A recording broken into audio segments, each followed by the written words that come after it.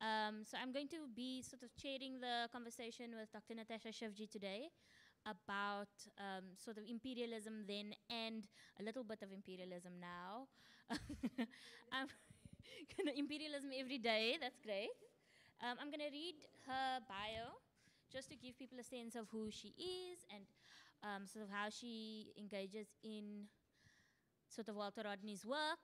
And then I'm going to ask, it's a special request, those who were part of the prep session this afternoon, maybe one or two, just to pose a question, like from the prep session and what you sort of found.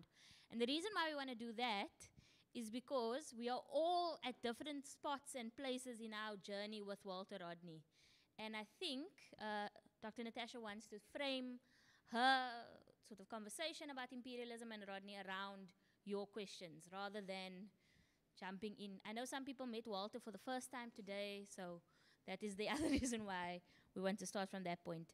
So I'm going to say, Dr. Natasha Shivji is the director of the Institute for Research in Intellectual Histories of Africa in Dar es Salaam, Tanzania, and a postdoctoral research associate at the University of Cambridge. She has previously taught in the history departments at the University of Dar es Salaam and the University of Dodoma on courses focusing on African political economy, the agrarian question in Africa, and Indian Ocean world history on East African littoral. Walter Rodney's work remained a central influence for her in both her teaching and in her own research, as work that withstood the test of time and remained formidable in shaping the discourse of how we write our history, understanding the material realities of underdevelopment and imperialism, and yet within a framework that is emancipatory and audacious. So there are some sort of places that she works and questions she works on. And so when if you do ask a question, I would like you to introduce yourself and the organization you come from and the place that you come from in Cape Town. Right. Okay, I'm opening it up. Otherwise, I'm going to just ask Comrade Vusi to start. Just joking. Yeah.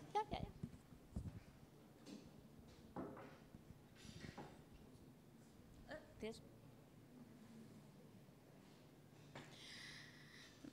no. So someone from the workshop this afternoon, just to bring up a question that they're sitting with right now, that they might have after spending time thinking about Walter today. Something they're still confused about around Walter.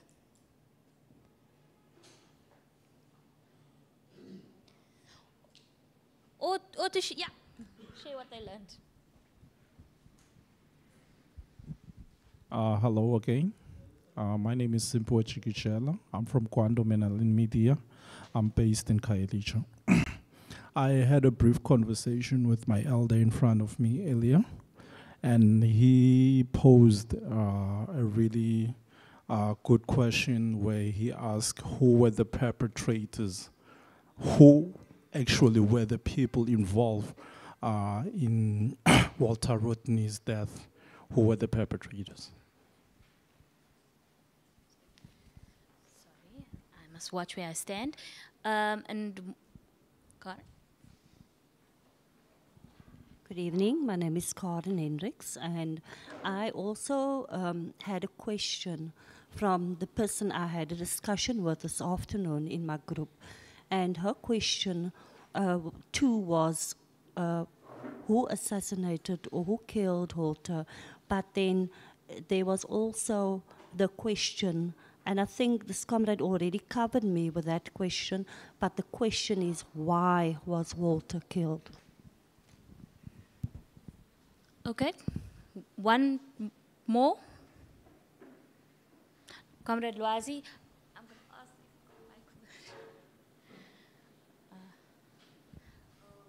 you. No, okay. I'm going to take it out.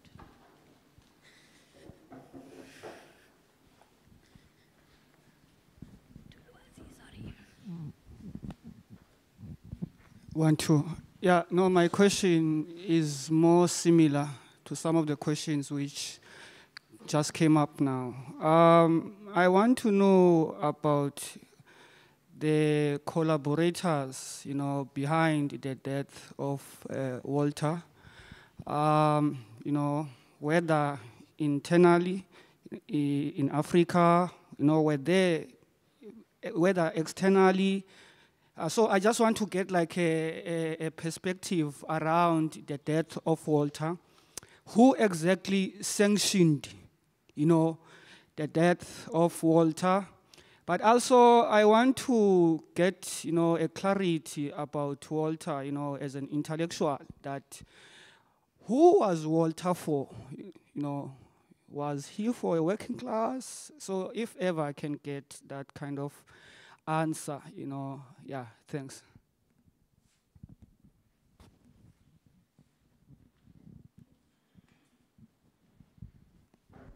Okay, I'll give one more to Comrade Fadil, and then.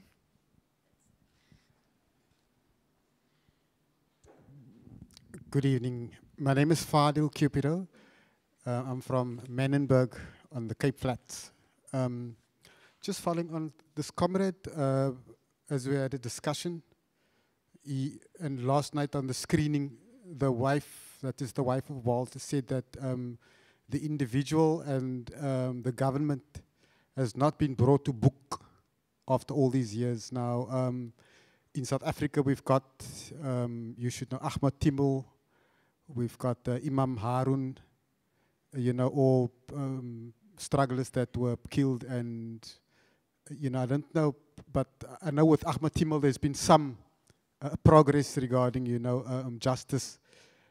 So she said that we didn't get any justice, you know, they didn't get any justice for him. So I'd like to know why wasn't the fight, or, you know, the forces or to fight for his justice, why did until now, why was there nothing, and why did the government after all these years get away? You know, or little, yeah, thanks, that's about it. Okay, so there's a lingering question about the circumstances under which Walter Rodney passes on, and then there's a question about who Walter was for, which is a question about access and those kinds of framings. I've got questions about imperialism, which is a topic which we're moving toward. Tomorrow we will spend a lot of time thinking about the claims in the book, and we really want to understand sort of maybe the key differences between imperialism then, in Walter's sort of era, and now today. I know you said it jokingly earlier, but you're saying imperialism then, imperialism now, imperialism all the time. And so I'm wondering about what exactly you see as the character of imperialism today, since we're living in such a much freer time, as we like to say, you know, in a difference, but we know we don't. And yeah, so it's.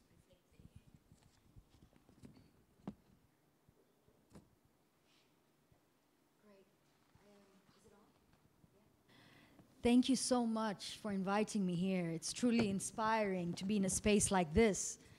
Coming from Tanzania, often we try to build spaces like this, but we're not always successful.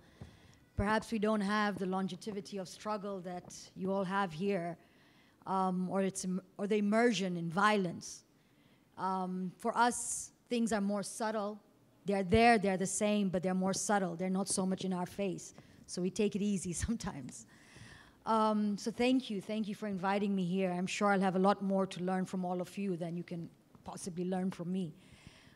In terms of answering your questions about who Walter Rodney was and how he died, I'm possibly as much in the dark as you are, since I too didn't live in his time.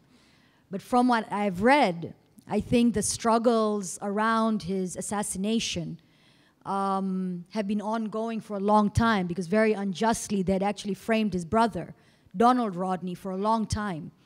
And so I think the initial struggle from the family, friends, and comrades of Walter Rodney was to try and clear Donald Rodney's name of this great injustice that they had imposed on him. And I think they managed to do that. Finally, there was some recognition from the government that Donald Rodney did not obviously partake in the murder of his own brother and was actually very much part of the struggle. And I think it is, of course, abundantly clear that it was the government that was the perpetrator. To what extent and who the collaborators were, it's a struggle that still continues and one that has to be exposed. But who Walter Rodney was and what he stood for in the 38 years of his life is of far more interest to us and far more relevance, because I think he left lessons that were enduring and relevant to today. When you read today how Europe underdeveloped Africa, or you read Walter Rodney's writings and articles, and there's an article in Cheche on the African laboring class. Cheche was a magazine that was produced in the 1970s and at the University of Dar es Salaam. And even when you read these articles today, you're left inspired, you're left thinking about your current conditions. It's as if he had written today. And that's a place I want to start from.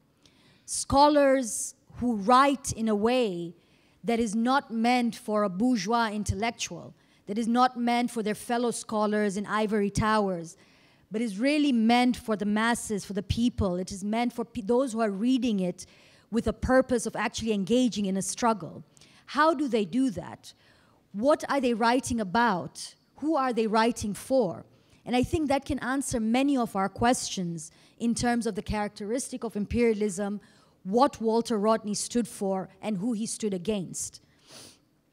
So I will begin with some themes that I thought that perhaps can build a foundation into entering the discussion of imperialism. I will try and make this less of a lecture and more of an engagement. So please, please feel free to stop me and to engage with me and ask me questions and comment at any point. So the first thing I wanted to talk about was the question of uneven development in Walter Rodney's How Europe Underdeveloped Africa. Because I think that the question of uneven development, and forgive me if it sounds very arbitrary to begin with, but it'll make sense, okay?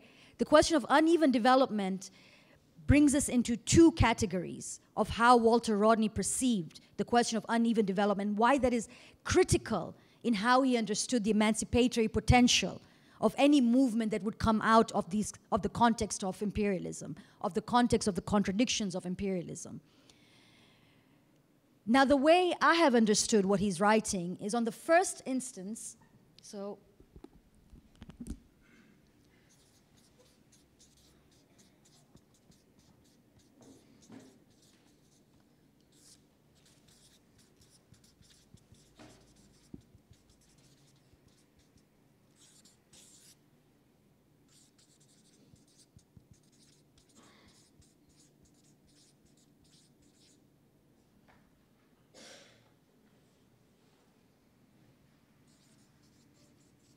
we're going to talk about uneven development in two phases and how this brings us to the present moment.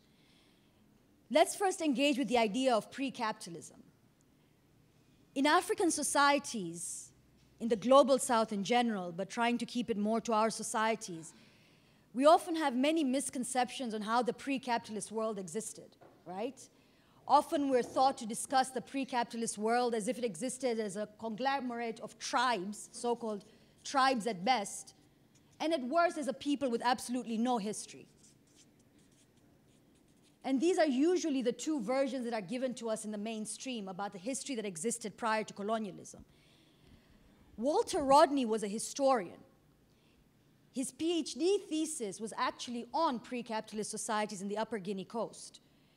And in it, he makes a very important contribution which he carries on into How Europe Underdeveloped Africa, which is the condition, the context of these pre-capitalist societies was neither uniform, it was neither static and unchanging, but rather it was varied in its formation, it was constantly evolving, and it represented many complexities of society.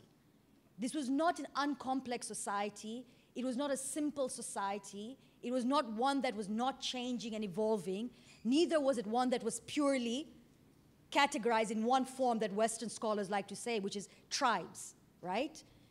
he explains in it that pre-capitalist societies existed in various political formations. Now, it's very important that we remember this as we move forward, that our societies had political formations. If those political formations did not take the shape of state and governance that we see today, it does not mean that they were not political formations. There were forms of leadership, there were forms of authority, there were forms of control, there were forms of coercion. This is not to romanticize these societies, right? These were not idyllic societies, they were not romantic societies where everyone lived in this egalitarian, equal fashion, because I think that is ahistorical injustice in itself. There were societies that were complex, that were ridden with all kinds of contradictions, that were ridden with inequalities, as they were ridden with kind of potentials for a better future, right? But the point is that these were complex societies. They had political formations in place. These political formations both exerted forms of authority as in all its ways, whether it was through ideology, that is religion, that is spirituality, that is whatever context that they were able to get support for their authority, or through coercion in many cases, the expansion of empires, etc. Let me give you a few examples. Walter Rodney gives various examples from Nigeria, from West Africa. He gives examples from Southern Africa. I will give you some examples from Eastern Africa, which is what I'm most familiar with. In Eastern Africa, for example, we have the Kilwa city-state. We had the Kilwa city-state, right? A very well-known city-state which existed, which was at its height in the 14th century and began to fall in the 15th century, right? Now, this city-state had what we can call this political formation I'm talking about, right? It was not a state in the way we imagine a state today. However, it had a sultanate, it had wazirs, which are what we would call ministers, a very loose translation.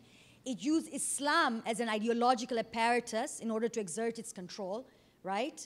There were forms of coercion, but it was very different from the way we would imagine a state today. However, it had this political authority. There were forms of authority in place in this city-state. Kilwa as a city-state, I should have mentioned it was located in southern Tanzania. It still exists today as a space in Tanzania. In southern Tanzania, it engaged in long-distance trade across the Indian Ocean. And this was the kind of center of its economy, right? So it was a very complex society that had political authority, that engaged in exchange across the Indian Ocean trade, used Islam as an ideology to both facilitate trade, to create a common language across the Indian Ocean, but also to create a hegemonic apparatus within Kilwa. Today, we speak of hegemonic apparatus as located within the state, right? The state basically uses the media. It uses our televisions. It uses our entertainment spaces. It uses sometimes even our so-called activist spaces in order to exert its idea of what society should look like. And we resist that in return. Sometimes we internalize it without even knowing. The hegemonic apparatus, in the case, for example, of the Kilwa city-state, did not necessarily reside in the state, right? The state was a ruler, but it resided in different apparatus. For example, it resided in the imams in an Islamic state, right? It resided in religious scholars who are called the ulama, who are scholars of religion, particularly Islam. It resided in those spaces where they were able to somehow exert ideas of society through religion in order to create a space that adhered to political authority, but did not necessarily know what it was. Sometimes it was even unseen. This is just one example of what a political formation might have looked like in pre-capitalist society, right? A city-state like this was heavily influenced by trade and exchange. Another example, the Ajuran city-state. A few are even of the impression that this might have been a mythical city-state, but there's plenty of evidence that it existed. It existed in Somalia. It was a pastoral city-state, very much unlike Kilwa. It had a similar political formation, but it relied heavily on pastoralism in the hinterland. It did not necessarily engage with trade directly across the Indian Ocean, although it had connections to places like Mogadishu and the Swahili coast, right? And the way it was structured around pastoralists, that is farmers and agriculturalists, the tribute it extracted from the peasants and the agriculturalists, from the pastoralists who were livestock keepers, was what kept the Ajuran city-state alive. In formation, it was quite different from the Kilwa city-state. This existed on the coast, this existed on the hinterland. They relied heavily on each other in many ways, but they were formed in separate ways, right? So this is just to give you examples of the complexity and of the nature of city-states during this time. What Walter Rodney argues at great length in How Europe Underdeveloped Africa is that because of the variation in these city-states, because of how complex they were, because of their locale, because of where they were positioned, literally where they were positioned on the African continent, this was a complex continent. This was a continent that was very, very different in its formations, in its position, its environment, etc. So when there is external influence in the form of imperialist forces, there's always been external influence on the continent, right? We can't say that the Europeans were the first to enter the continent. Of course they were not. Just as I mentioned, Kilwa was engaging in the city-state, the entire Swahili coast, on the East African coast. I'm sure you can give examples from South Africa. Many of you could probably find resonance in what I'm saying. Facilitated not only exchange of goods, but exchange of people. People would settle on the coast, they would intermarry, they would create families. So this idea of external influence has always been there. The question is the nature of that influence, right? The nature of the influence and how it came to be.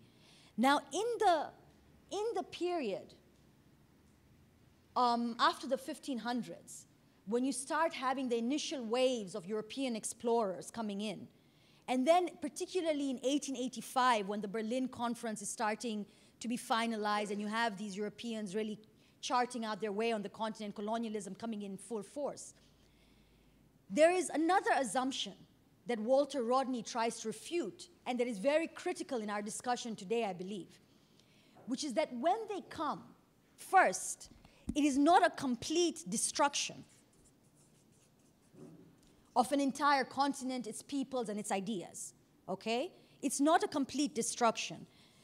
Two,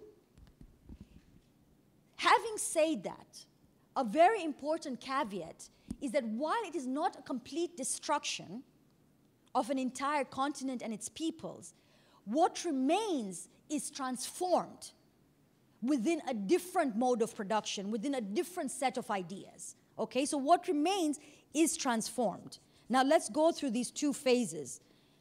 The idea of it not being a complete destruction follows from what we just described. That how can you possibly destroy an entire continent in one sweep when there's such a great variation of political formations, when there's such a great variation in how people live, how they engage with their environment, and environment both the climate but also their physical environment, how they engage in the economies that they've created, right? So for example, with the Kilwa city-state, it was on the coast, right? It's based right on the coast of Tanzania. It was engaged in long-distance trade across the Indian Ocean. When the Portuguese came in the 1500s, they do essentially destroy the civilization because they're able to access the coast through the ship that come in. They're able to access the coast very immediately. It's an environment that they're able to engage with. And that trade is one that they're already getting familiar with, given that they're working on sea. The Ajuran city-state, however, is not destroyed so easily. In fact, it is outside the purview of the initial colonizers. They're not quite aware of it. An even more apt example that might help us understand why it was not a complete destruction is an example of the Witu Sultanate. The Witu Sultanate is one that is even less known, right? The only reason I'm giving this as an example is because it's something I've been recently working on. And there are many examples like this. It existed in the hinterland. It was formed in the 18th century. By the 19th century, it is at its peak. And we're talking about a period between the 1880s to the 1910s when the Germans are already in East Africa, in Tanzania, and the British are already entering shortly after the Germans. But they have no idea about the Witu Sultanate.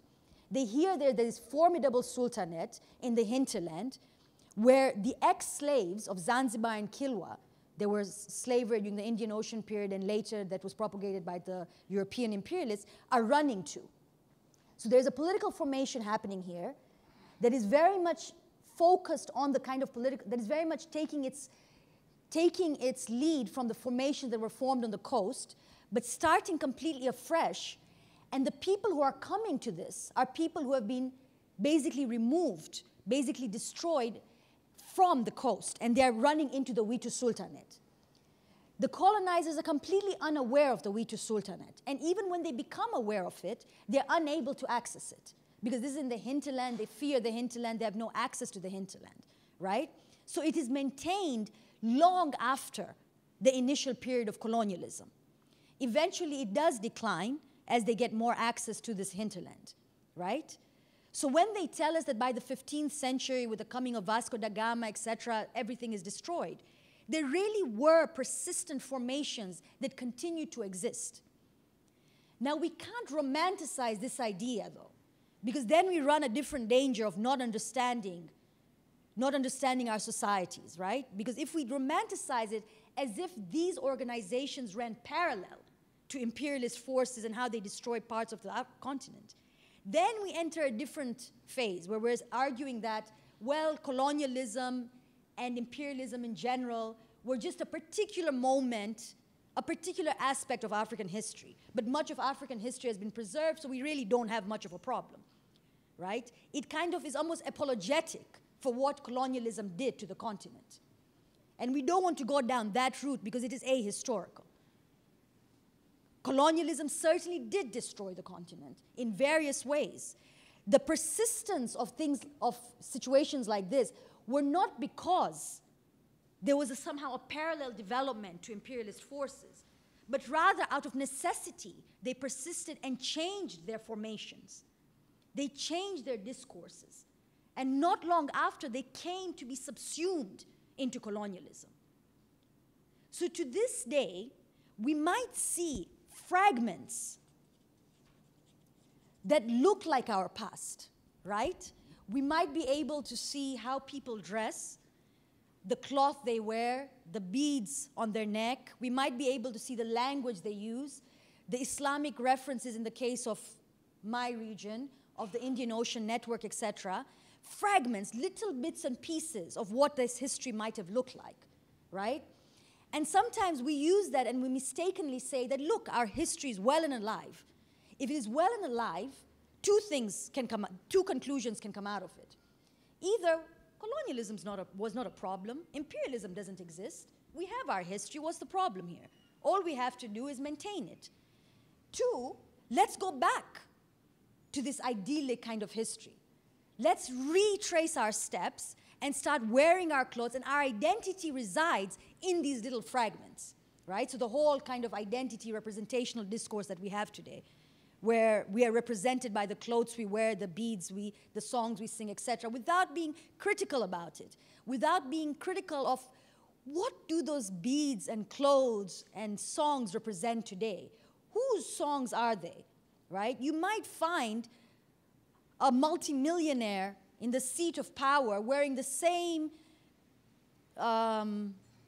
we call kanga and kitenge, the clothes we use, wearing the same one as a woman tilling her farm, right? Does that represent our identity and our history as a people? Are we not in a position to understand the contradictions that these two people are wearing the same cloth, belong to very different classes? How did these classes come about, right? So we don't want to take these fragments and have them represent either a coherent history that we can return to, or have them present a future that can apologize for the place imperialism and particularly colonialism and neo-colonialism have played on our continent. According to Walter Rodney, despite the unevenness of destruction, despite the unevenness of subsumption, right? And by subsumption, I mean very simply, and perhaps very inaccurately, the integration of the African economy, social life into capitalism. That unevenness did not mean the society was not transformed, but it was transformed in a way that was not uniform. And this is going to play an important part when we think of what Walter Rodney saw as the revolutionary potential and the emancipatory potential within capitalism, okay? So that is a very important aspect, I think, of how Europe underdeveloped Africa, the focus on these pre-capitalist societies, not to return to them, not to idealize them, not to romanticize them, but also not to claim that they were completely destroyed, but to try and understand what exactly happened in a very uneven and complex way. Before I go on, I'd like to stop and see if there are any clarifications or questions that you may have at this stage. Maybe even thinking through examples of your own.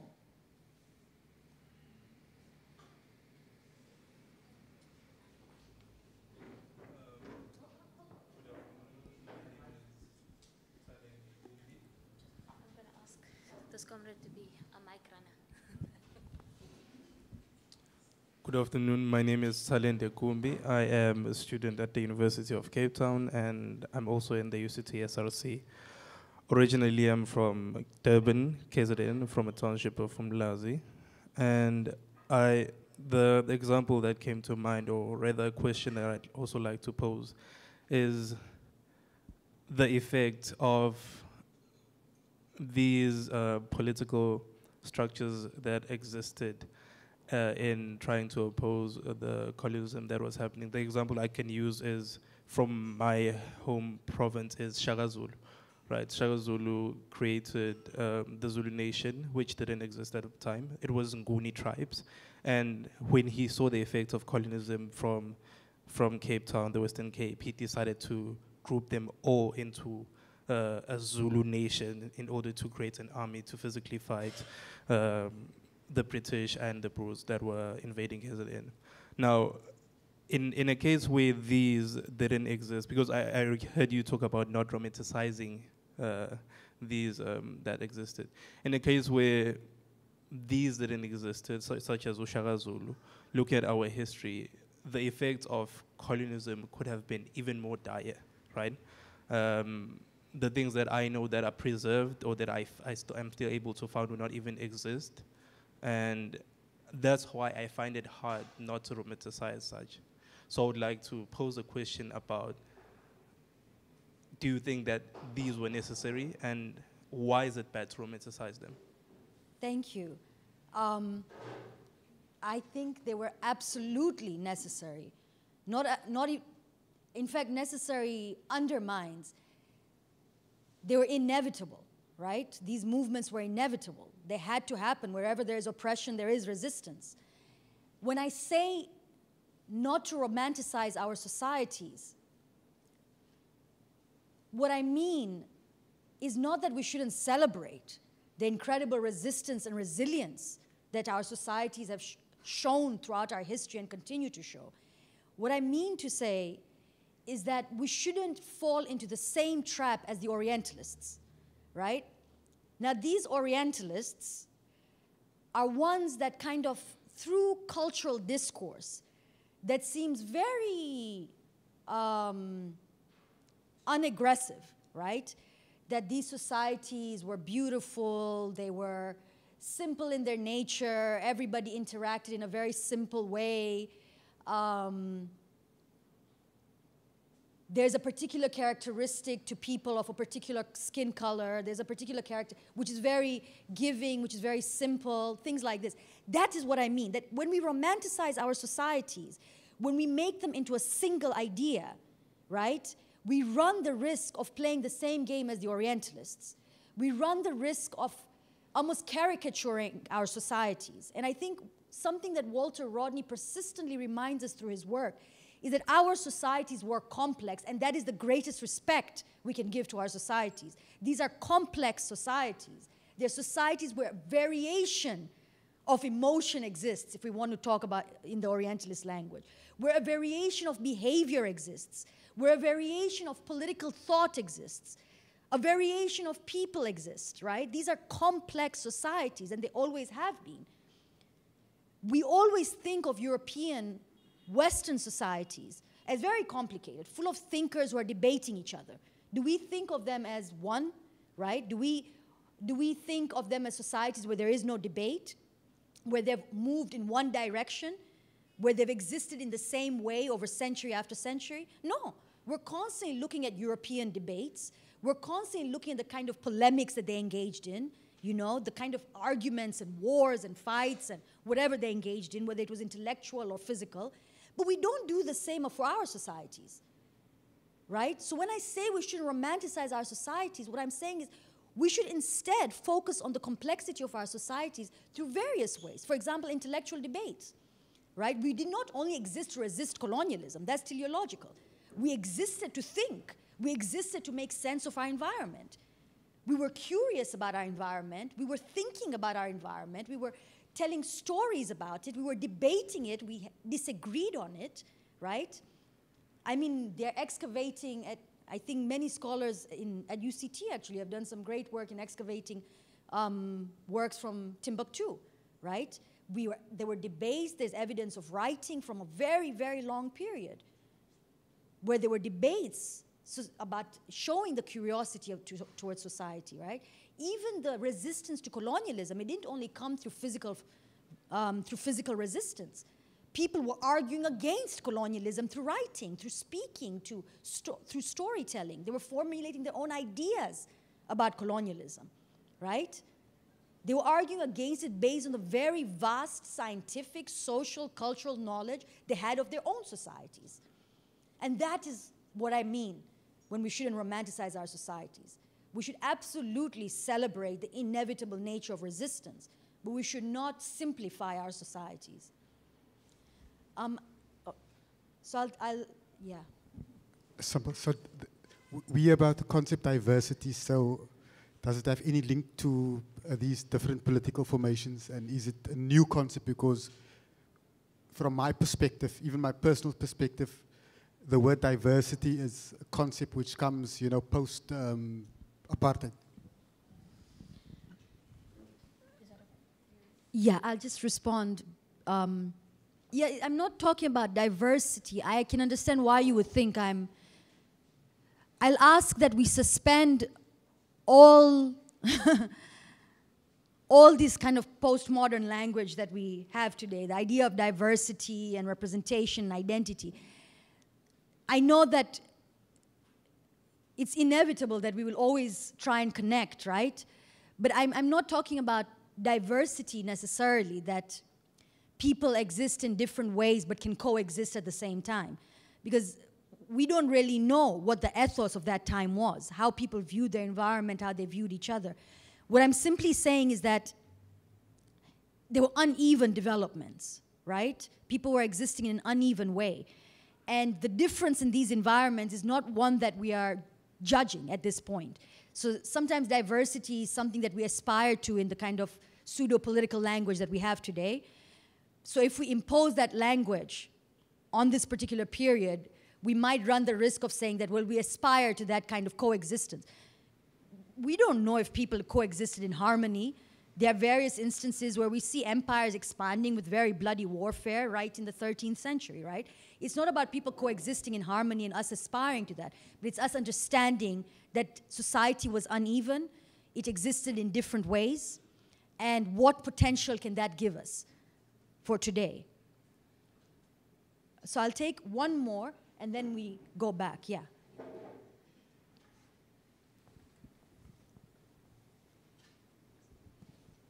So I might be anticipating, maybe but it's a question that popped up from what you were talking about. I mean, when you're speaking about the kind of, you know, the conflicts and the contradictions, you know, some things we might see egalitarian, some things completely authoritarian, repressive in pre-capitalist society, and, you know, how there was a shift at some point where even though there were so like, you know, these different societies with different formations and different kinds of ways of organizing and formations that are taking place, but there's a kind of shift at some point. You know, obviously on Africa there was like forms of slavery before the colonialists at some point in time. There was a forms of kind of repression that were taking place. What was it about European slavery, colonialism, that whole thing that was a different kind of external imperialism that kind of was so cataclysmic compared to what it experienced before, because obviously the Arabs came down at some point in time, there's all these kind of things, but it was a different kind of nature, some people say, to what was taking place there, to what the Europeans eventually enacted upon the continent. That was kind of just like a kind of watershed historic break from what it was experienced before. What is it that's unique about the colonial moment or the kind of slavery space that was kind of different to the wars, the genocides, all these kind of things that are taking place on the continent potentially beforehand? Okay. Sorry, so, yeah. Thanks. So that brings us to our second aspect of uneven development, right? So here we've kind of set the space, right? That these are uneven societies. They exist in different ways. They're complex. Political formations exist. There are various forms of exploitation, coercion that coexist with various forms of egalitarianism and cooperation, just like our societies today, right?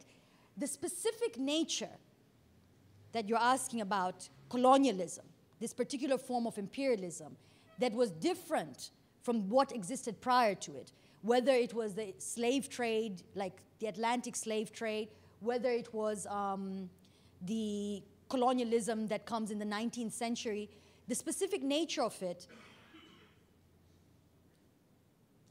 was its universality. And again, when I say this, I really want you to suspend any kind of positive judgments that come with the idea of universality, right? So the idea of universality that particularly Rodney speaks of, the idea of the global nature of capitalism, is that capitalism necessarily, in its processes of destruction, in its processes of co-option and coercion, had to bring the entire world into the fold of capital. That was the only way that capital could function. Now, for example, the slave trade that existed across the Indian Ocean, right? Some scholars are even a little dubious about calling it the slave trade, although it was, of course, slavery, right? It was very much domestic-based, right? So people were going and working in households. There was proliferation of concubinage, etc. This was the kind of slavery that was happening. Conspicuous consumption is what it's been called, right? During the 17th, 18th, 19th century, the kind of slave that is happening across the Indian Ocean is very much through plantations and cash crop production, particularly clove plantations in Zanzibar. It is exploitative in nature. It is not to say that these were lesser forms of coercion. It is to say the extent of it and the nature of production was very different than how the Europeans engage in the slave trade across the Atlantic and how they engage in colonialism throughout the continent. The complete subsumption of every single human being, the complete subsumption of every way of life into the fold of capital, I think was the greatest violence and the most specific nature of capitalism. And this is something that Lenin argues when he's thinking about the periphery, right? The idea of the periphery in relation to the center. And that is what brings us to the question of this idea of transformation and combined and uneven development. Now, this idea of combined and uneven development is something that Walter Rodney uses a lot, but he's actually engaging a lot with Trotsky. Now, Trotsky, in his history of the Russian Revolution, presented the idea of the Russian Revolution in a different way than the kind of Western scholars of the Russian Revolution. And you'll see in a minute why I'm going in a direction that's completely, right, out of our, but in a second it'll come to it. He represents it as, he goes against the idea of the stage model.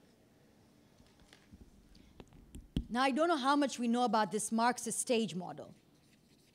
It's going to be very important, right? The idea that, you know, societies go through these stages. They go through this communalist stage, and then they move into they move into the feudalist stage, then they move into the capitalist stage, and then into the socialist stage, and then into the communist stage, right? This stage model. It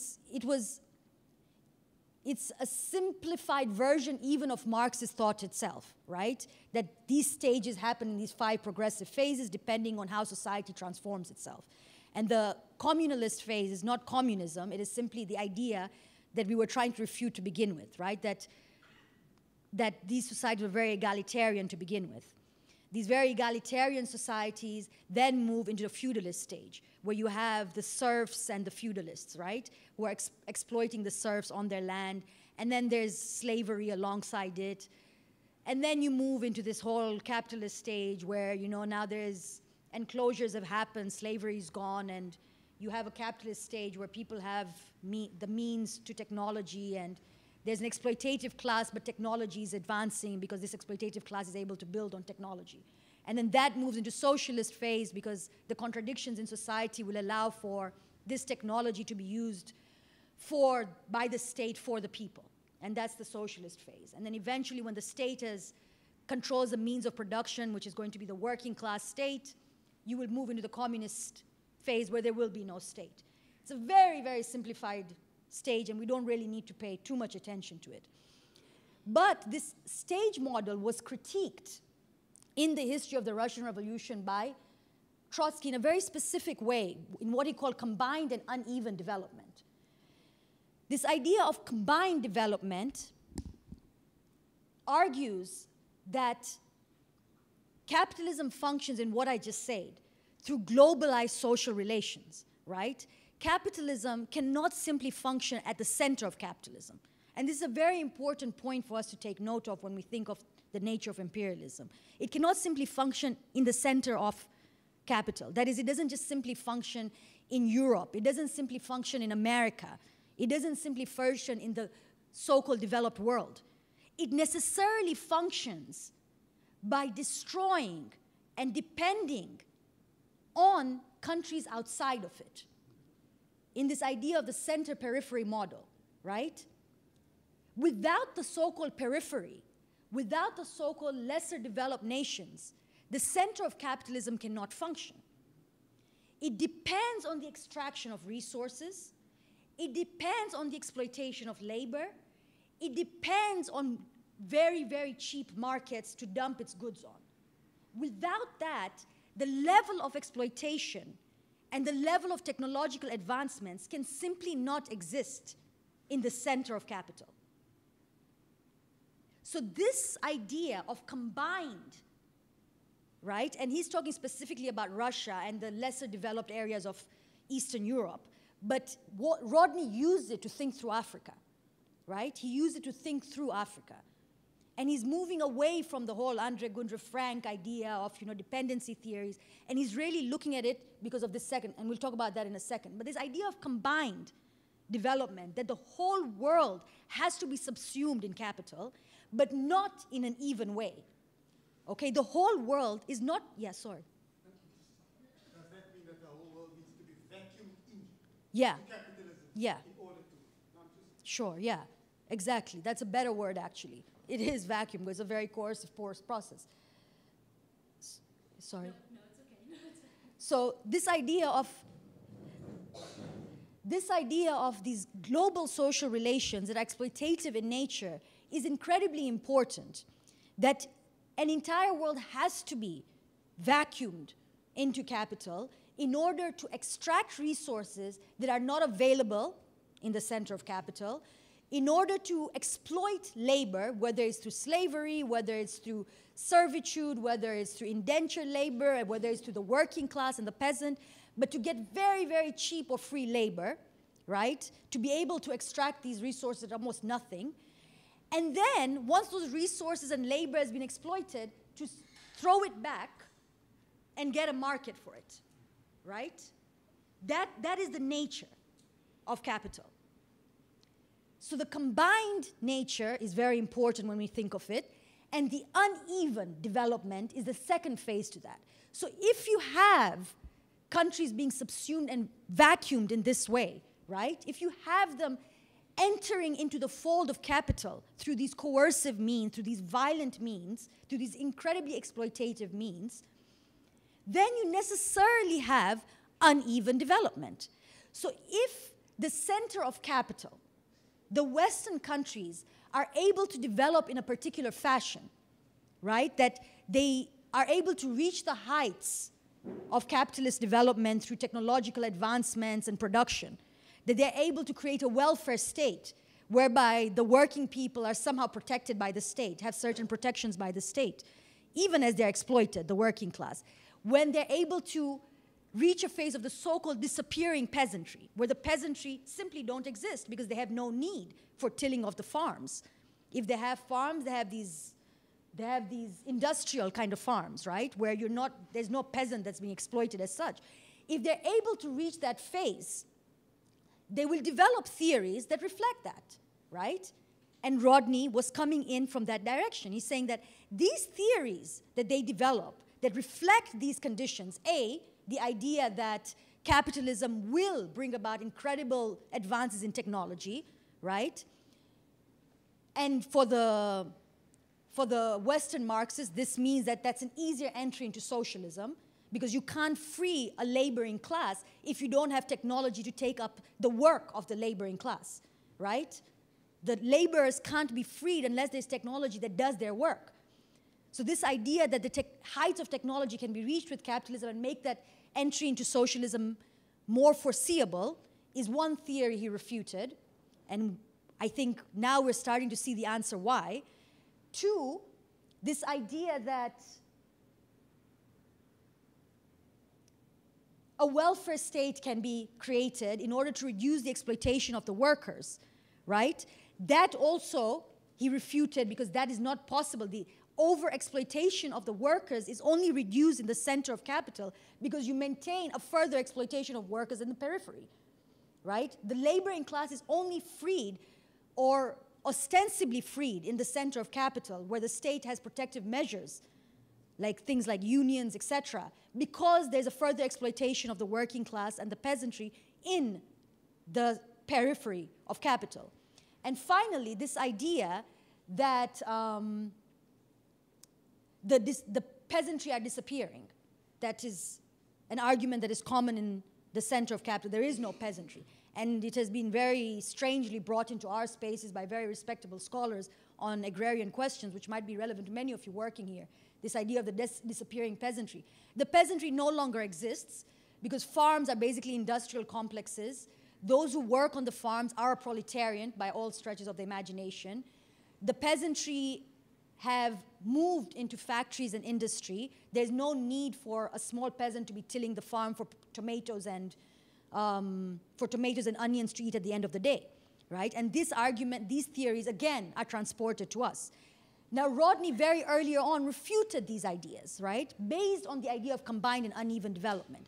He said, how can you possibly imagine that in the periphery of capital, where it depends on, like we say, the extraction of resources, the exploitation of labor, and the dumping of goods into a very open market, how can you imagine any of these things being the case? Labor is not, there is no protection for workers. They're exploited to their bone every single day. In fact, like some scholars have argued, laborers, the working class who work in the cities, are actually subsidizing capital. And this might be an argument that those of you who work on the agrarian question have heard repeatedly. They're subsidizing capital, right? You have the peasants who are moving into the urban areas, a story of colonialism in the form of migrant labor, right? They're moving to the urban areas during the colonial period to work on the railroads, to work in the shops, to work in the factories, to work in administration, to work in various places of the colonial structures. The peasants cannot survive off the land, and this has continued to this day. If we're going to talk about the nature of imperialism enduring, it has continued to this day, where peasants simply cannot survive off the land, because either the land is expropriated by foreign investors, it is stolen by the state, it is simply burnt down. An example I will give you shortly in my own work. It is destroyed, and peasants can no longer survive on the land.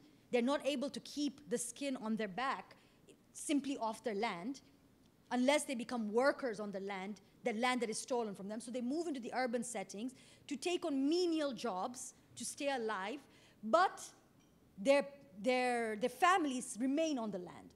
So it's in most cases the man who goes into the urban, and that's changing now. They go into the urban center to try and make a small income and have the family survive in the rural areas, right? So this dynamic that has occurred and continues to exist very much so in this particular moment has been understood that the peasant no longer exists.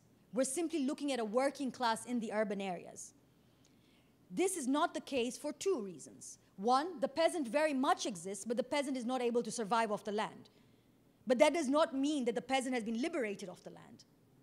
They simply cannot survive off the land. That does not equate liberation from the land and the tasks of the land. It simply means that that relationship is more exploitative. And Rodney saw this at that point, and we see it today.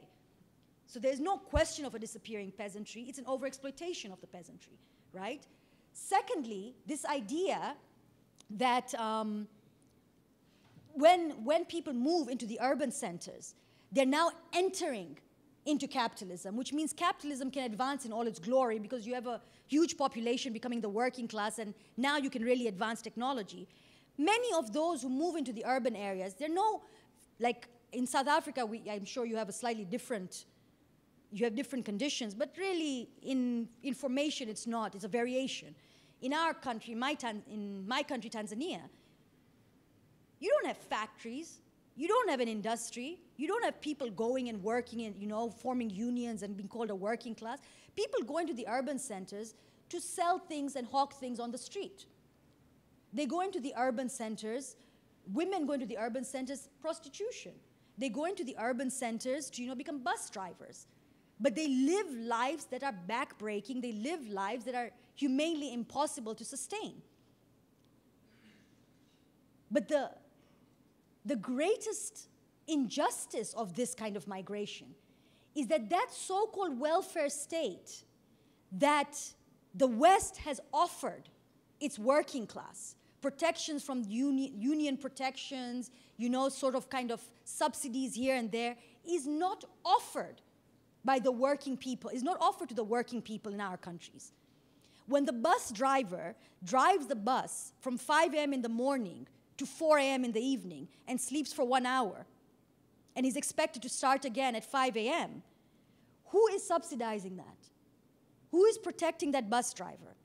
If the bus breaks, the bus driver is expected to fix that broken bus. If the bus falls asleep, if the bus driver falls asleep on the job and there's an accident, the bus driver is held accountable. Who owns the bus? I'm sure some wealthy entrepreneur has collected 10, 12 buses, but he is not responsible at all for those buses. The bus driver is entirely responsible. That's what subsidizing capital is meant. That's what I mean by subsidizing capital, right? So all the costs that should be taken by the owner, all the costs that should be taken by the state, the worker takes on his or herself. They take it on themselves. They take up those costs. And that is where the super exploitation of the labor exists. Tied to the land and subsidizing capital in the city.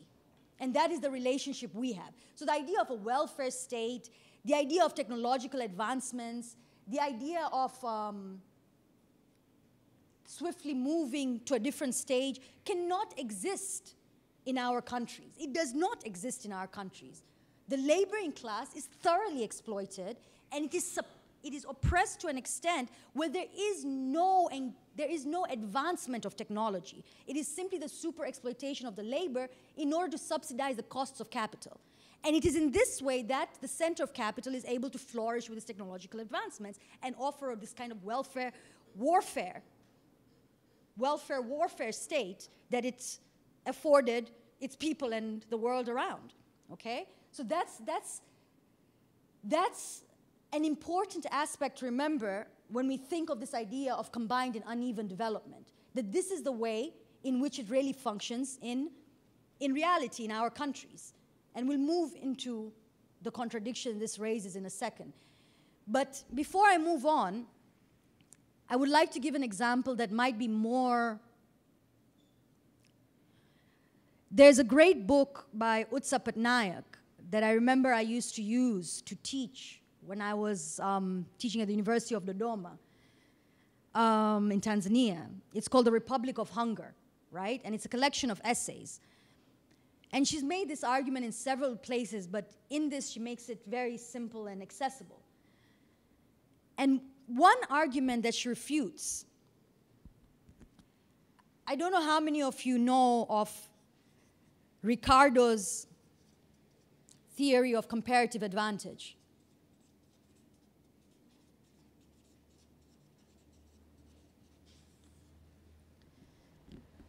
So Ricardo's theory of comparative advantage, it's quite simple, really. What it assumes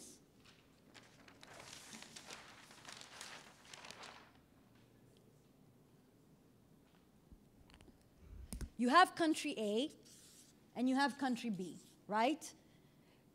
If country A can produce cotton and chocolate, the first assumption is country B can also produce cotton and chocolate, right? Both countries can produce cotton and chocolate. But for country A, because of various reasons, maybe it is labor, maybe it is technology, whatever reason, they can produce cotton more easily than they can produce chocolate. Country B can produce chocolate more easily than they can produce cotton, right?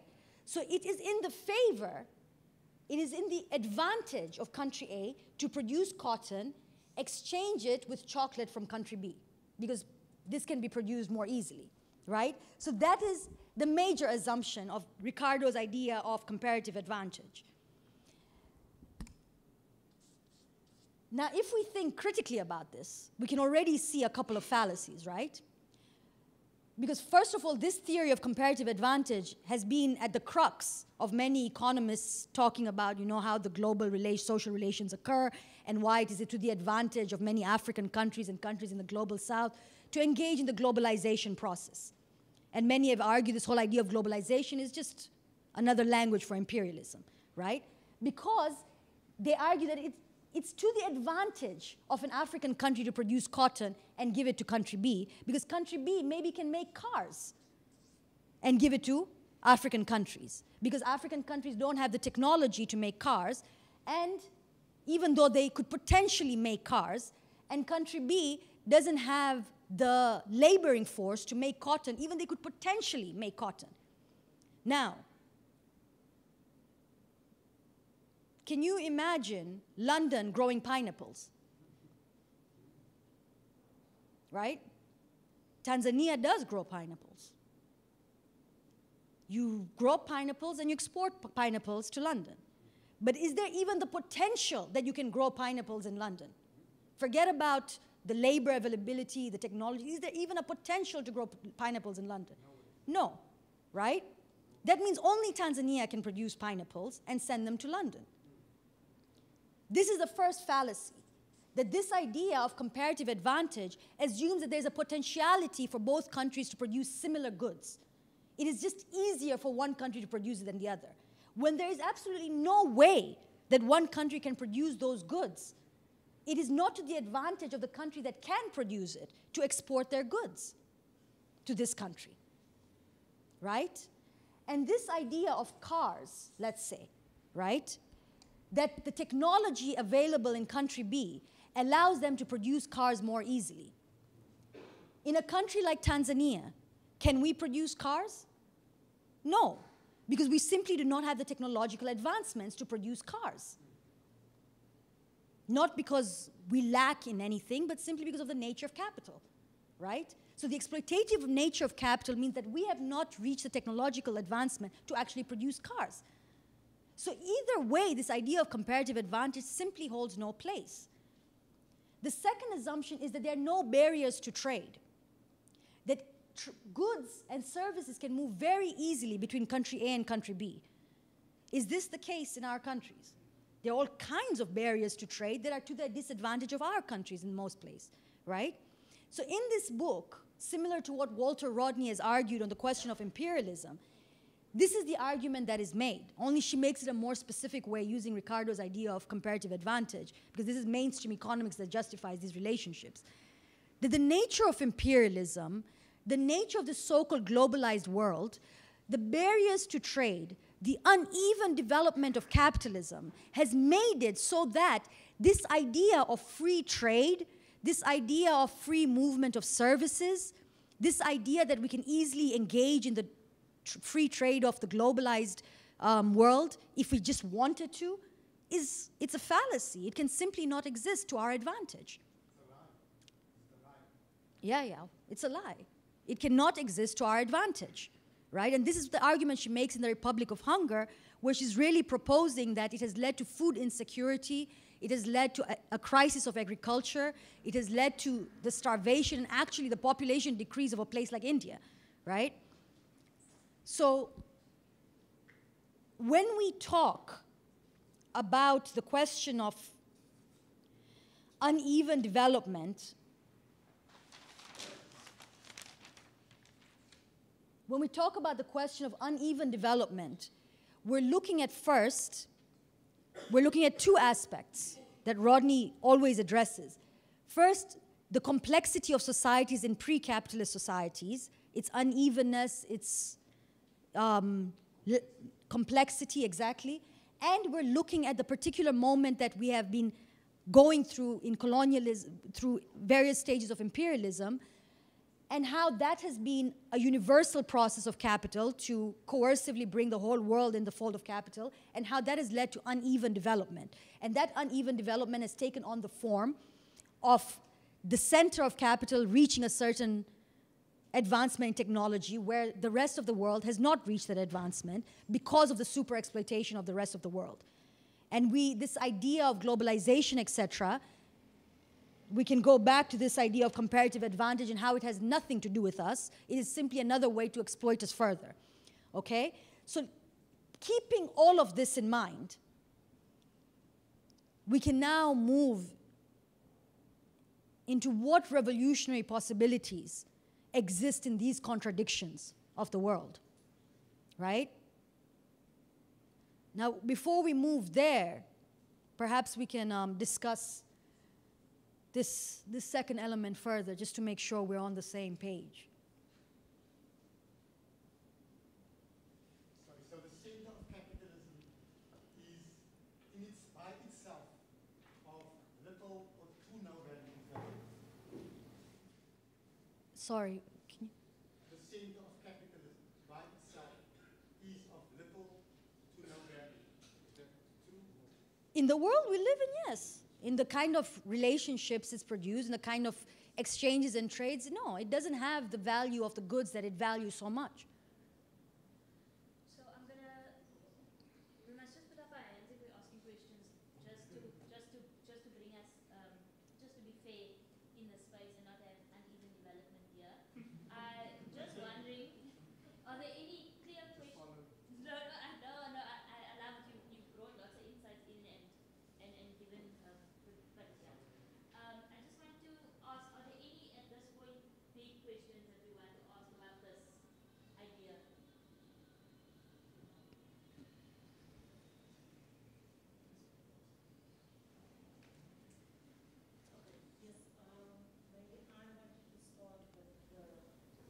And development and so forth, and where we are today with and Walter Rodney and his book in terms of the economic terrorism that has happened through imperialism and colonization, and how, for instance, we as activists today need to use this his works in fighting our struggles, be it the local economic struggles or the global south, in terms of bringing about equality and then fighting this economic terrorism when it comes to the World Trade Organization, the WTF, these loans that we're forever making and forever paying back.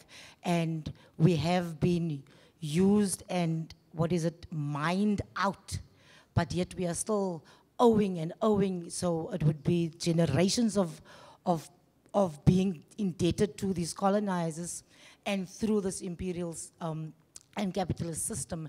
So how do we, for me, I want to get to the next part is how do we organize ourselves and our struggles to bring this down and say this system is not working for our people. We don't owe you, I almost want to swear, we don't owe you anything, you know? What it is that you owe us.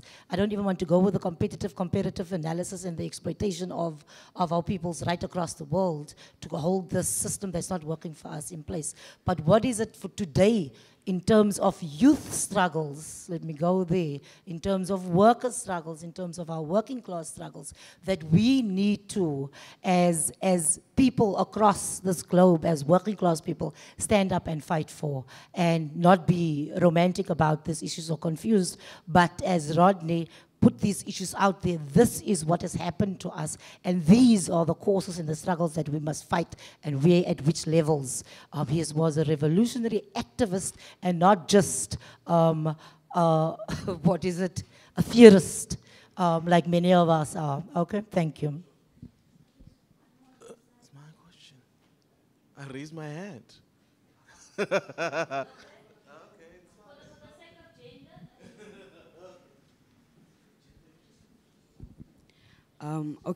No, my question is on the issue of imperialism, or so to say, colonialism.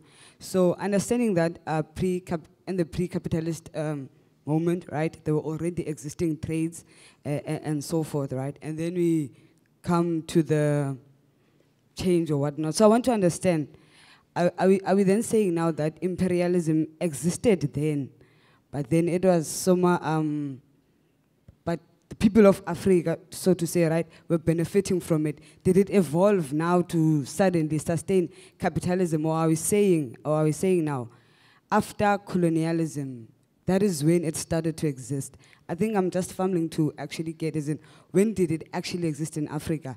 Pre-colonialism or after?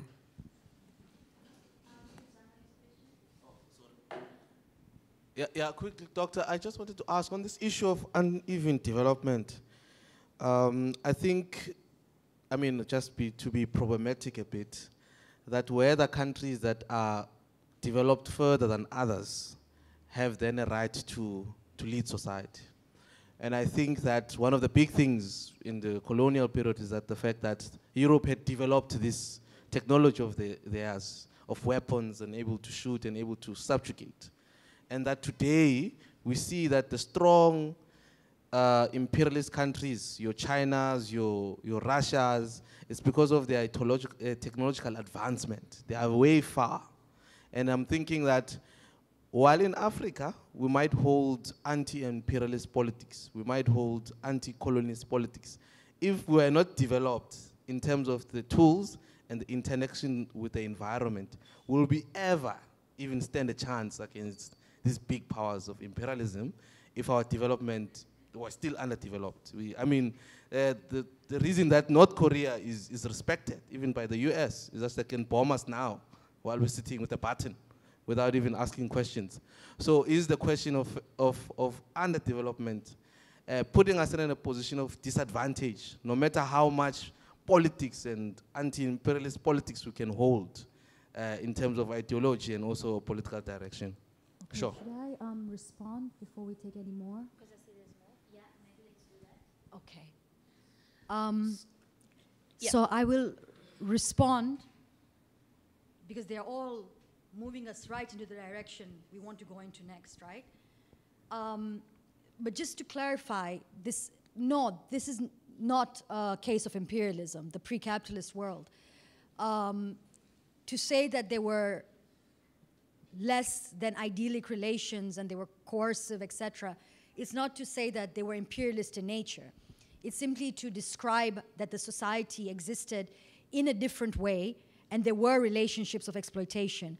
But imperialism, the way we imagine it, right? Imperialism, and actually you're not completely wrong, right, in asking that question, because many respected scholars think of empire rather than imperialism, right? So they think of empire building, the expansion of territory in the 10th century, you know, as a form of coercion very similar to imperialism today. So it is actually one one debate that is being had. But that's not my opinion, and I think that wouldn't be Walter Rodney's opinion. It was obviously not Walter Rodney's opinion. It's a very different nature. When we think of imperialism, we're really talking about the legacies of slavery across the Atlantic Ocean, right? We're talking about colonialism in the 19th century. We're really talking about the relationship that these countries had to the center and advancement of capitalism, the exploitative relationship they had. These pre-capitalist societies, it's not to say that there weren't any exploitative relationships, but they did not exist in the same way. They did not have the same functions. Production was not organized in the same way. There were very vast differences, right? The specific nature of capitalism and imperialism as a formation of capitalism is that it necessarily brought in the rest of the world into the fold of capital that was being controlled by the center, right? That brings us to your question on the idea that if they've had this technological advancement, then why do they not have the right to lead the world? And will we continue to be exploited because we'll never reach that technological advancement? First, the technological advancement was created by exploiting the rest of the world, right? We have to keep that in mind. Secondly, now that they have reached a higher level of technological advancement than the rest of us, and this idea that they had better technologies, hence they could come in and colonize, I'm not saying that's what you're arguing, but it does tend to be an idea that comes. They didn't necessarily have better technologies than us, but they had the need to enter the rest of the world because they didn't have sufficient resources of their own, right? So when the explorers come and they see what we have, they want it because they don't have it. It's just as simple as that. So they use arms to a greater extent to get that. We didn't necessarily have to engage in a similar process. It's not that we didn't have arms and warfare. We did, but we used it to expand territory, perhaps, not necessarily to extract resources that we did not have to the same extent. So that idea of technological advancement it was born out of necessity to exploit the rest of the world, and then it was advanced by super exploiting the rest of the world. Now, the idea that should we now not aspire to reach that level of advancement, right? This idea of, what was it called? Rising Africa? Africa Rising, right? This whole idea of the middle class and Africa rising and building states that look like Singapore, these fake cities on the coast. Like all these ideas are present in our lingo today, right? This is part of the discourse, that if we can like mimic the center of capital, if we can reach the heights that they have reached, if we can rely on this upcoming middle class to lead us in the advancement to technology, perhaps then we can be an equal player in this globalizing world. Based on the things I've argued, this is almost an impossibility. Because even if we have a small, tiny segment of Africans who look like they can be competitors in the rest of the world, that's precisely the point. They're a small, tiny segment of the population. A majority of the population do not benefit from it. This idea of the trickle down, that if a small group of people benefit from the world economy, it'll trickle down to the rest, it doesn't work, precisely because of this. They're subsidizing their own labor. They're not benefiting from anyone, not from the state, not from the middle class. The way we describe this kind of migrating labor, right? So this idea of a rising middle class that is going to lead Africa to this advanced, shiny space that is going to compete in the world and be on par with the center of capital is an impossibility given the current conditions we're in. And Walter Rodney saw that at the time he was writing How Europe Underdeveloped Africa, and in a series of essays he wrote on the Russian Revolution, which are actually very poignant to the condition of Africa. He argued that this idea that we can reach that stage is an impossibility precisely because of our history. So what does that mean? If we can't do that, if we can't reach that because of historical factors, not because we're less equipped or we're a victim of any sort, but if we can't reach because of historical factors, what are our options? Very similar to Samir Amin's idea of delinking, theory of delinking. Walter Rodney proposed an example that he saw in the country he was teaching, Tanzania, right? The Ujamaa villages. There were many debates there were two more questions, right, before I interrupted. Yeah, sorry. Let's take two more and then we can move.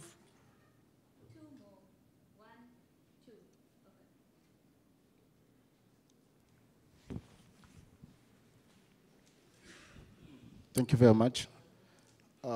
Just my concern about, before we did have a complexity of a type of society which was giving a balance in Africa, in the continent we're living, which was amazing. But along the time, that complexity of type of society we have, it was being wiped out, as someone say, replaced by a system which I believe we miss something very important about if the Western peoples was trying to choose the type of society which was designed by Africa, our planet should not be the way it is today because of so many mess. And the other thing is the fact that this, what can I say, the states are the umbrella of the imperialism system. We all going to be stuck in whatever we're going to try to fight against imperialism because the states are umbrellas. So what should we do? Because the imperialism system is a global point where it makes prisoner all the states around the world. So what can we do to first challenge the umbrella and challenge the imperialist system, or which can we start with so that we can make our society to look different? Thank you.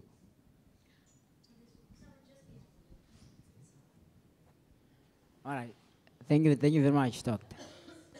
I have two questions, very, very simple questions. And it's difficult to ask these questions because I'm trying to imagine a different possibility of existence. I've not lived under socialism. My experience and my framework is within a capitalist mode of production. So I want to ask you this question: what are the benefits, if any, in the industrialization moment? Because you spoke there about a stagist theory, which is, you said, was explained by Marx, and how society has developed through different stages, from the serfs or communalism to capitalism, etc., etc. So what could, be gleaned, lessons that could be gleaned and benefits out of, without focusing on the destructive and the degenerative element of capitalism in advancing society? Secondly, do you think with Walter Rodney's How Europe Underdeveloped Africa, or the uneven, the disparities in development, would it have been profitable for capital to colonize or to enslave Europeans there, or white people there in Europe, than to specifically come to Africa and target very specific bodies, black bodies, to kickstart the capitalist accumulation process? Would it have been profitable and beneficial for Europe, for whites to colonize each other there in Europe, than for them to travel all the way to Africa and take our people as bodies to build the civilization and the development of the global north?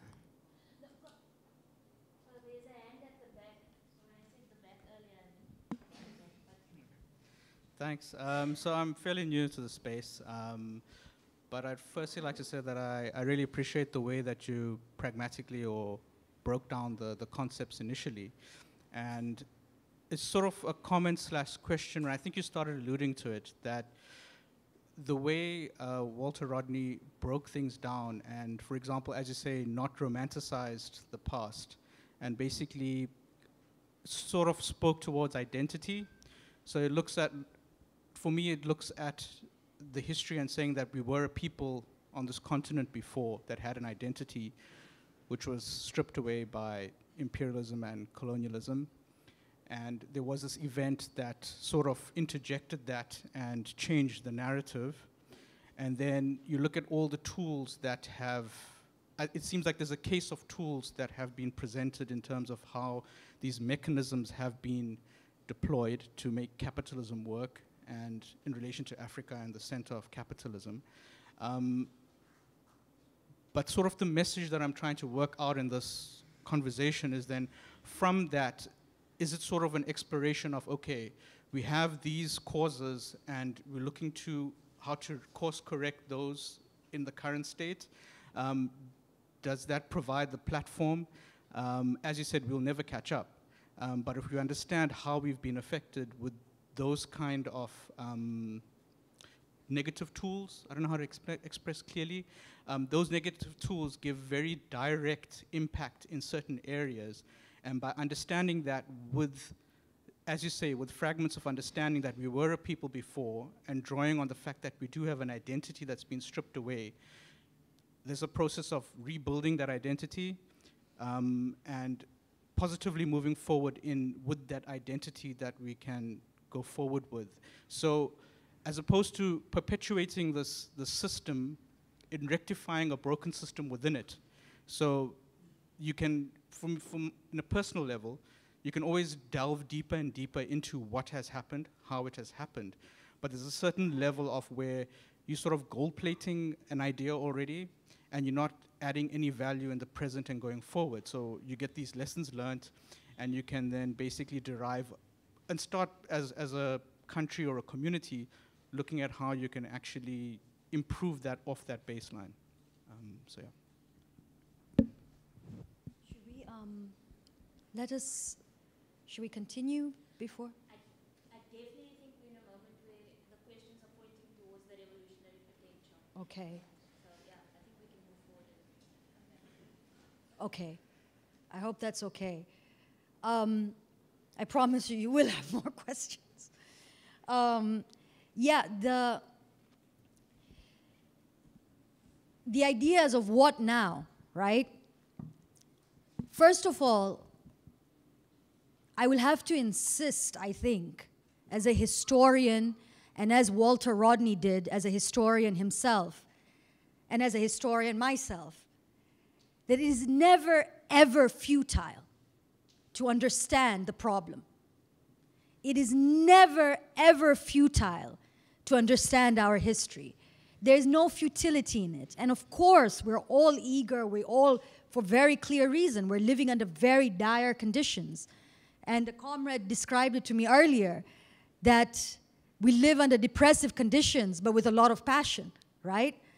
And it's absolutely true. We're in very, very dire, depressing conditions. And the idea that we want to see a way forward is human, it is survival. But we have to understand very, very systematically and very carefully what our history is and how it has come to this point. Rodney always emphasized this. I've read in trying to recall some ideas, I was reading both this Russian Revolution and the introduction to this version of how Europe underdeveloped Africa, and Leo Zelling's new book, A Revolutionary of Our Time, on Walter Rodney. And in all three, at one space or the other, the idea of Rodney's of spending as much time and having as much insight and critical thought into our history was always prevalent, that we have to be thrice as better as they are in their theories and their systems and their notions. We have to understand them critically, because there's no way we can understand anything else if we don't. And it's not simply about theory. It's not simply that we equip ourselves theoretically to express to them that we're intellectually on their par. But our solutions, our ideas of the future, they all lie in what we just described. This idea of revolutionary potential for Rodney, he brought it up in the very idea of unevenness, of contradiction. In a society where there are such stark contradictions between the classes, right? There's an exploited class and an exploiting class. There is bound to be resistance to that oppression. This is simply dialectics. There is bound to be resistance to that oppression. Now, how that resistance will occur and when it will occur is the question, right? That can only be answered by the way we live in our experiences in this particular moment. And that was his idea in groundings. The concrete conditions will tell us what our solutions are, right? So for example, when this book that came out on the Russian Revolution, believe it or not, Rodney had written a series of essays on the Russian Revolution, right? He was analyzing the Russian Revolution from an African perspective and the lessons that could be learned about the Russian Revolution, which is very interesting because he was using a period in history that was a Western period that was written by Western scholars. He was analyzing it from an African perspective, and he was using the lessons of the Russian Revolution to understand what was happening in a place like Tanzania.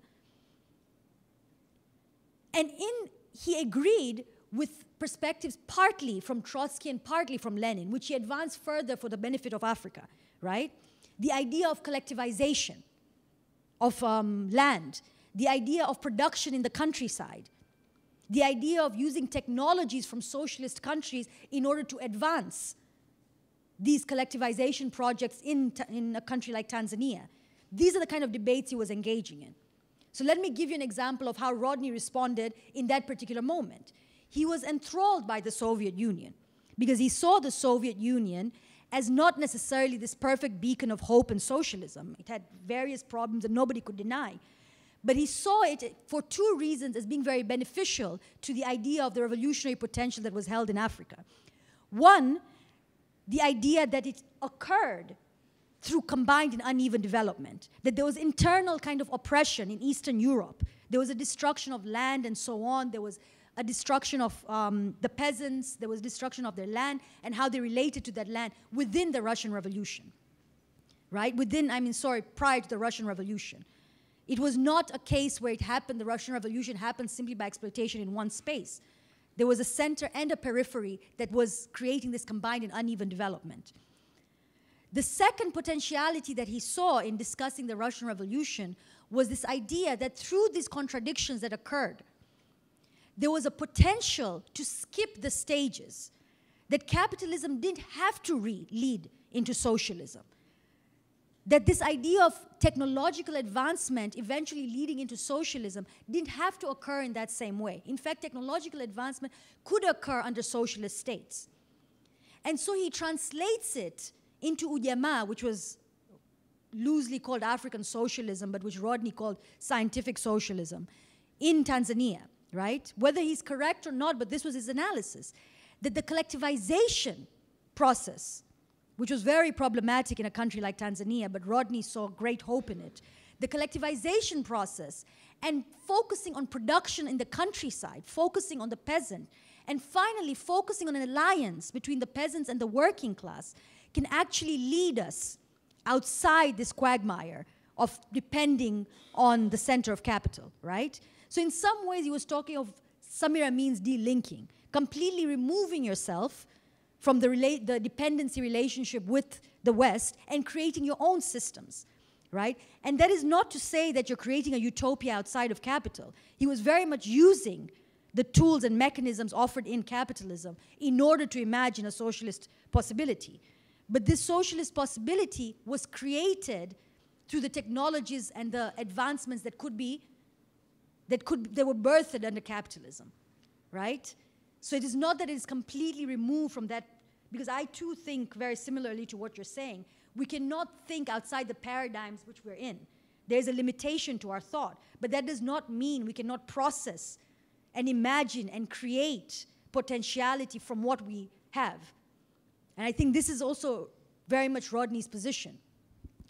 It is within these contradictions, the contradictions of uneven development, the contradictions of a pre-capitalist society and how it was formulated, that revolutionary potential existed.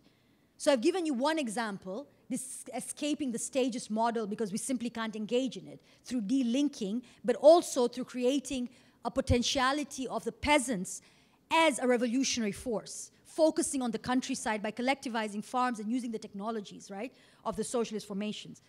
But in our particular moment, I believe that there are limitations to these ideas, right? And this is something I would really like to talk about more. I'll give you an example. And I think this brings us back to this, to the pre-capitalist idea. In my own research, I was looking at the Mombasa Republican Council in Mombasa in Kenya, and really looking at secessionist movements, and how that time of this time when a group of people decide they can no longer be part of the dominant political expression in the nation state, in the language of the nation state, what language do they use to show their grievance? And what does it really mean? So I got interested in the Mombasa Republican Council because it was a very violent history that they were subjugated to, right? It was a group of people who lived in this particular area called Diani in Mombasa.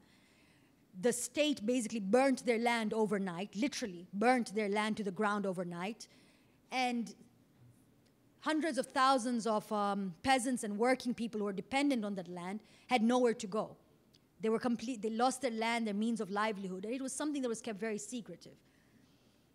The response to that was organizing along historical claims that Mombasa was not a part of Kenya, that Mombasa belonged to a different history, right? So the political language that they chose to use was that we no longer want to be a part of Kenya. We as a people want to develop our own state that reflects our own identity and our own values based on our history of the Indian Ocean. How did they make that language legible to the state? They wrote a letter to the Queen of England saying that when you came, you colonized Kenya, but we were a protectorate of the British government, which technically is true, but for all intensive purposes, they were treated as a colony and as part of Kenya. But they were simply doing this in order to make themselves audible to the Kenyan state. That, look, we can write, we can read, and we can express ourselves politically. We understand a political language. Very quickly, they were dismissed. They were dismissed by the left. They were dismissed by activists. They were dismissed, of course, by the reactionaries and the state, right? That this organization is chaotic. It doesn't know what it's doing. They're writing letters to the Queen. They are talking about secession. They have no plan. They have no idea of state or governance. It is a very chaotic movement, at best spontaneous, and it won't last. But speaking to the organizers of the MRC, the one very clear position was we want our land, right? We want our land, we want to live with some dignity on our land, and our history says that we're people who have lived off this land with great exchanges across the ocean. So the memories that they were excavating, the ideas that they were excavating to make themselves legible, to make themselves look that they were people who were different, who had dignity, were these ideas. Ideas that survived in fragments, that were contradictory to the present moment, that made no sense when immersed in the social relations of the present moment, but that nonetheless existed in fragments. And that's what I was trying to argue when I was talking about the idea of fragments.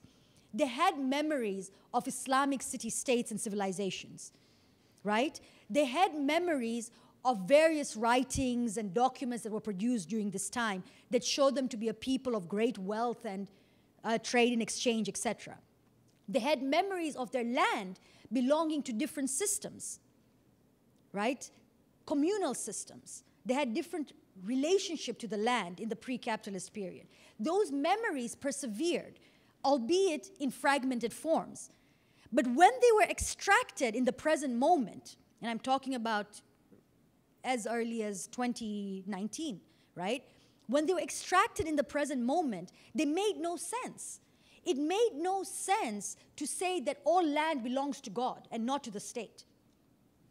It made no sense to say that we want to build a state based on exchange across the Indian Ocean, right? It made no sense to write a letter to the Queen of England. It made no sense to use Islam as an organizing force because immediately they were dismissed as a terrorist organization, right? These made no sense according to the system we lived in. But dismissing them as a movement also makes no sense for those who believe in a revolutionary potential of our society, because this is the language people use to organize. whether it has the potential of being conservative, whether we don't agree with it from a Marxist perspective, this is the language people use to organize. They use the language of Islam. They use the language, at least in this particular case, they use the language of secession. They bring together various languages in order to assert one claim. We want our land and we want dignity on our land, right? And they're using the contradictions of history, the lingering fragmented memories of history, and the contradictions of the present in order to organize themselves. So when the state called them a terrorist organization, immediately their response was to say, no, we're not a terrorist organization. We may be Muslims, you know, we may be organizing around Islamic language and so on, but we're not a terrorist organization. We simply want our land. And the reality of their grievances came to the fore. So the languages people use, the way they excavate history, may not exist in the linear forms that we think. They may exist in sometimes forms that look very, very reactionary, right? But we have to be willing to engage in those formulations. And the only way we can engage is by understanding the trajectories that they have taken. So I do not think that the way people organize on the ground will necessarily always take on the language of socialism and political revolutionary language. But I also do not think, as people who understand these histories, we should engage by dismissing those potentialities. And I'm sure many of you can give examples of how these things can be redirected, how these contradictions can be understood, and how people organize around these contradictions. But I do think that a large part of our so-called solutions and emancipatory potentials and revolutionary potentials exist in this history. Because even the way people organize is by excavating fragments of this history.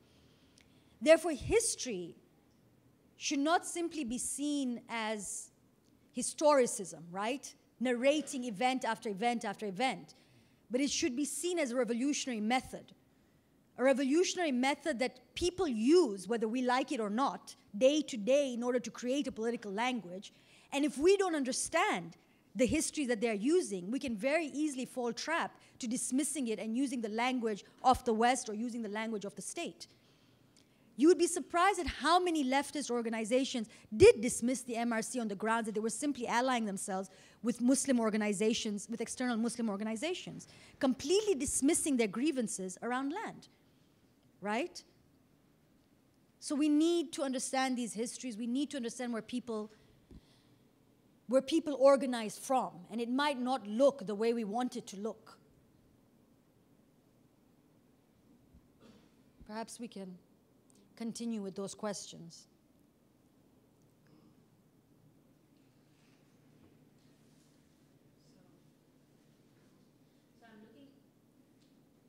So I'm looking at time. It's 8 o'clock.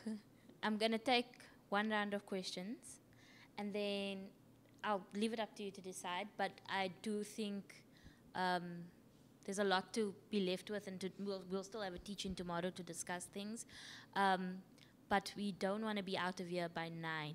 So just looking at time and thinking around that. So questions, I saw one there still. Okay, and on this side of the room, one there. There, comrade. This comrade first because it was earlier.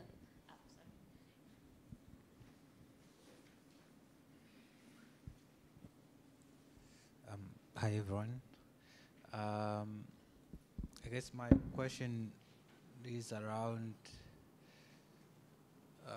So you talk about like Walter Rodney's contradictions when it comes to how the people who exist outside of the structures of colonialism and capitalism, like the contradictions that like lie within themselves, which a good example that you're giving is how people in Tanzania has used the belief in Islam to organize themselves and voice out their opinions to the powers that be.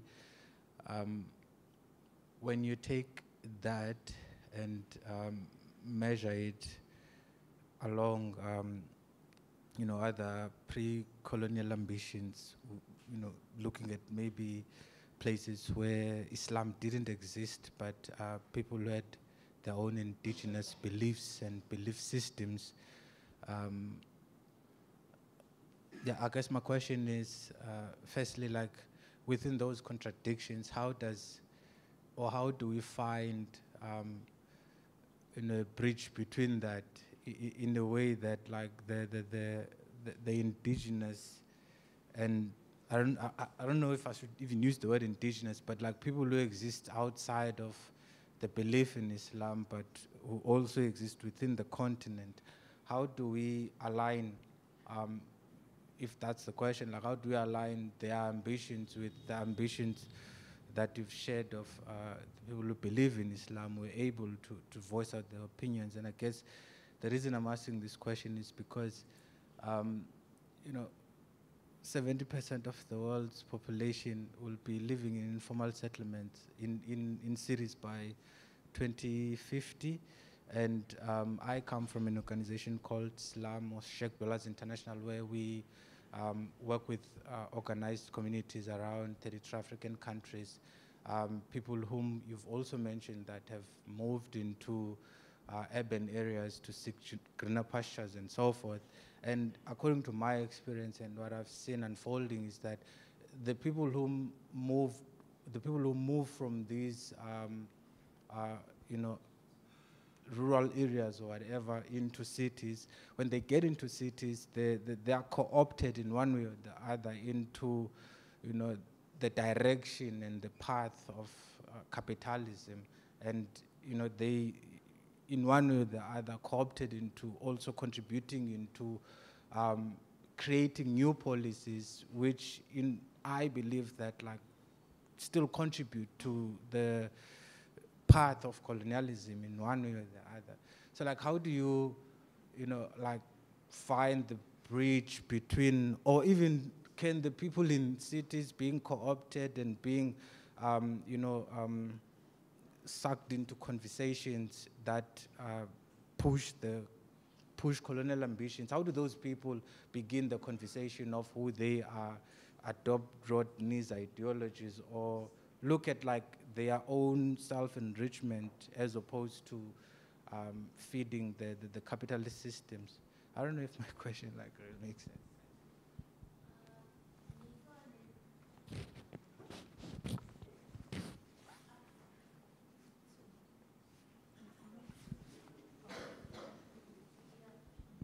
Oh, thank you. Now, saying that we should not just dismiss every attempt of a revolt and then okay, fine. Let's say that reactionaries do a revolutionary thing and saying that we are trying to delink from international capitalism, and then it succeeds. We delink from reactionary capitalism. And we all know from history that capitalism cannot exist in isolation. Are we not creating material conditions once again for Africans to invade Europe like the Moors did in the 1700s? And then the Europeans once again expelling Africans like they did in 1495. And then creating another loop of imperialism, African imperialism towards Europeans and European imperialism towards Africans. Should we actually allow that a bourgeois revolution happens of delinking from international capitalism in Africa?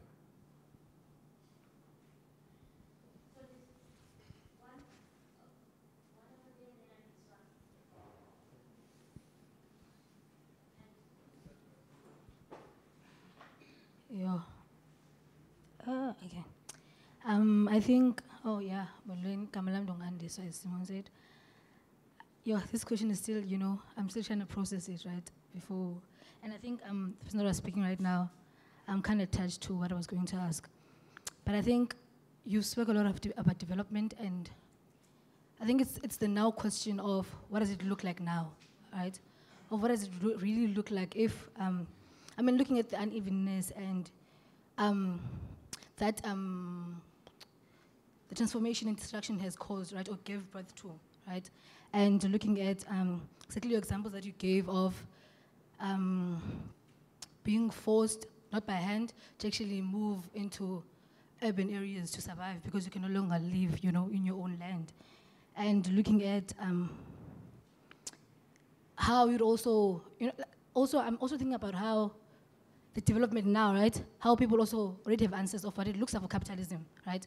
We already know, but if people say exactly what Umama was saying, that what let's say no to these systems that no longer work for us, right? And people already have answers for that. It's clear to say, if we're saying no to capitalism, therefore we know there's no capitalism, and we know no exploitation, because workers are no longer going to work, and they're no longer feeding the same system that does not work for them, right? And which means liberation for the workers. But also there's been arguments that it also means death and hunger, you know? Because we've seen exactly what these transformations mean, you know, and the unevenness that they also create at some point. So I think, yeah, I'm really interested in knowing how do we also then mobilize, and I think you also touched on that, how people mobilized under a system that did not work for them, but also how do we really truly mobilize under that system when using these same ideologies is also a tool to demobilize those that are oppressed, you know? Because, for example, people would say, let's really just let go of capitalism, and people would say, oh no, things should just come back to those that,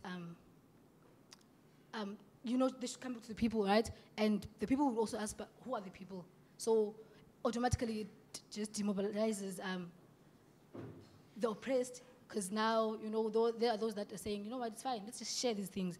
And those that are saying, you know, just give it all back. And therefore, how do we then survive? I'm really, hence I'm saying, I don't know if it's really a question we're hearing right now, but yeah, I'm really interested in finding out how, or what does it look like, what does development look like, and avoiding, and also using the same tools as these ideologies to actually go that route, but also avoiding exactly what you've mentioned there. And yeah, I think it's somewhere there.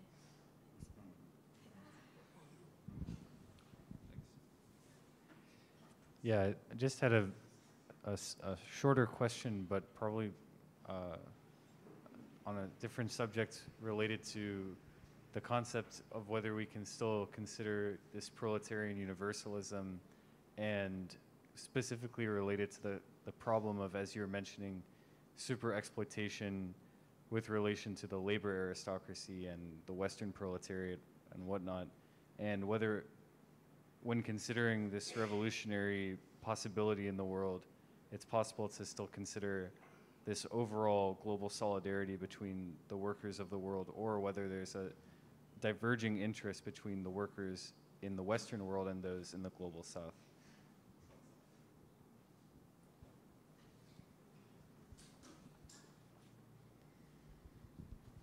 So that'll be the last round of questions. It's a lot of things to address. Yeah, and then we'll sort of break for the evening, if that's okay. I see a consensus, but I think there would be more and more and more questions if we left it open. Okay, thank you.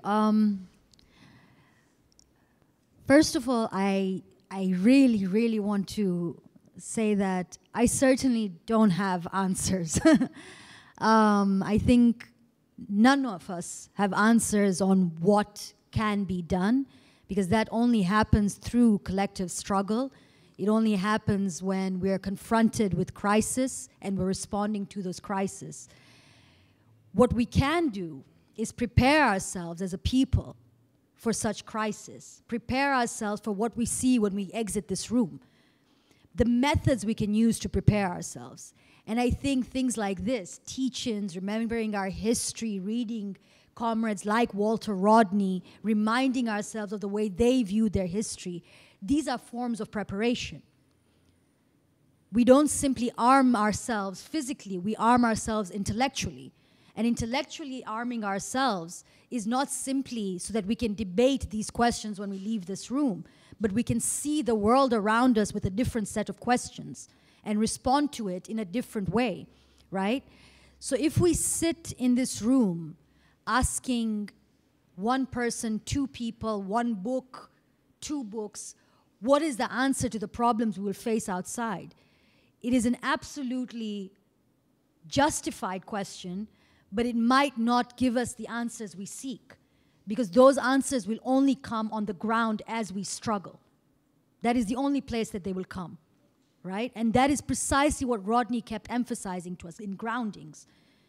Concrete conditions demand concrete solutions.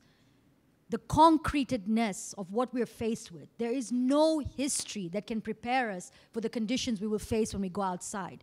We can only learn from it and ask a different set of questions. So these examples that I gave of the MRC, it's not an answer. I am by no means saying a secessionist movement that uses the language of Islam is the answer to our problems, right? It's an example of how people organize on the ground, right? When I talk of Rodney and how he thought about ulama and integrating it into the internationalist socialist system, because the context in which he lived, you had something like the Soviet Union, right? And he was thinking of the Soviet Union in order to think about ulama in Tanzania and how it could be integrated with the kind of movements that existed globally, which for his time was revolutionary, because one, it represented the audaciousness of a thinker from the global south to analyze a Western movement, and two, it provided for global solidarity of how movements, peasant-based movements could be integrated into a global socialist order and use the technologies of that socialism. We don't have that today, right? We had Venezuela, but we don't have that today. So what is our context? We can learn from Rodney that he was audacious enough to analyze revolutionary movements around the world and see how we could benefit and integrate and show solidarity for those movements. How can we do that today? Pan-Africanism, for example, that's a way, political Pan-Africanism, forming political and intellectual solidarities, right? How can we understand our present conditions? Not by mimicking, but learning from the past. And the idea about workers and workers of the world and the solidarity, we live under very different conditions, right? Workers around the world live under very different conditions. I think for Rodney, he saw the potentiality, much like Lenin's argument, of a solidarity between workers and peasants. And for him, workers and peasants, for Lenin, they might have had contradictions. The workers and the peasants might have been contradictory classes because they related to the land and industry and working conditions in a different way and production in a different way, but they were not antagonistic classes. And that's a very important point to note in our conditions, for example. We shouldn't fall trapped to the idea that we've all moved towards the industry and we have a working class and the peasant no longer exists, even in a place like South Africa. We should not move on the trap that the working class of the world have all the same interests. But at the same time, while we recognize the contradictions, these are not antagonistic classes, right? There are solidarities that can be formed at a particular moment, and those solidarities might break at a different moment. But those conditions will only be assessed under concrete conditions of struggle. I often go back to this quote by Walter Benjamin, who was a literary critic but wrote so well on the idea of history, right? That the history of the people, he gives a metaphor of a wave from the ocean, right? When there's a wave, a big wave that's coming and like curling, at the bottom of that wave, you see the white foam, right? The white foam where the water is about to clash into the water again. It is in that white foam that our histories and our struggles exist. They're not predetermined. We don't know how they will exist. They will only exist when the clash happens. That white foam will only be seen when that clash happens, underneath the curl of the wave, underneath the mainstream, right? And that is how I want us maybe to start, that we can ask questions, we can prepare ourselves, we can understand the conditions we live in and the conditions that have brought us to this phase, but the real struggle will only happen on the ground. And the answers will only be available when that struggle is happening, when we're participating in it. Outside of it, we're simply preparing ourselves We're simply asking the right questions and simply being able to recognize what might have an emancipatory potential. So, yeah, answers, we might not get answers today, but we'll get questions, and that's always, I think, a good thing. If we come out with more questions than when we started, I think we're on the right track. Thank you very much.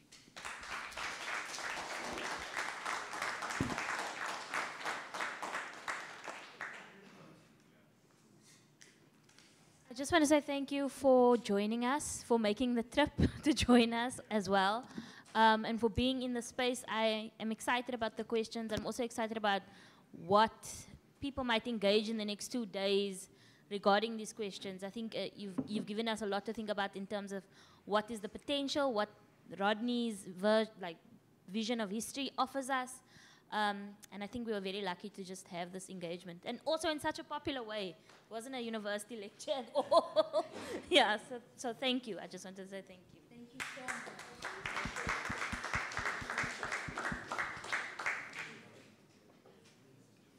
There is